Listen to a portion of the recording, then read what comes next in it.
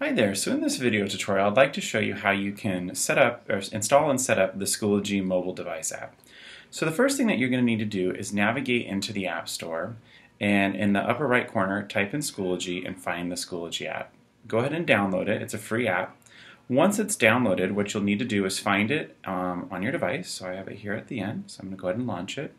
And if you're a parent, you can actually click right where it says email login and log in with the email account you use to set up your Schoology account.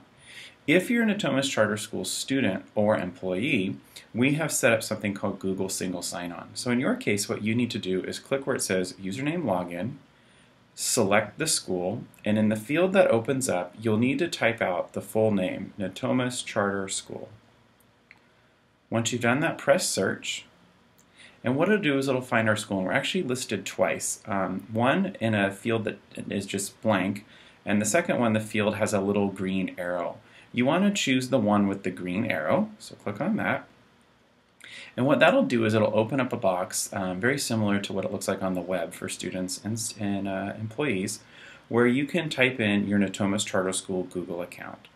So I'm going to go ahead and type mine in. Oops, I need to spell it correctly.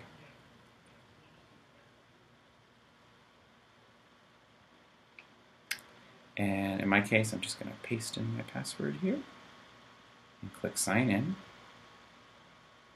And what this will do is it will automatically take me to my Natomas Charter School Schoology account. Oops! In that case, it actually quit. But let's go ahead and launch it again.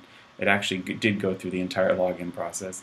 So I'm here, and now what I can do is navigate to courses or to resources or to groups or go to my profile, whatever I'm looking for.